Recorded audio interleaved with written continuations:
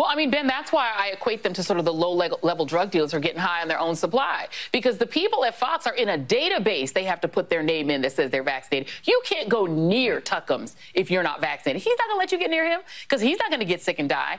They're at the, Osama bin Laden level of telling people to blow themselves up, right? And so, but down the food chain, you do have people, and I know, listen, the supplement thing has been big in talk radio for a long time. A lot of those people are getting that stuff sent to them for free because they're pushing it. So can you talk a little bit about that part, plus the fact that some folks are making money on this?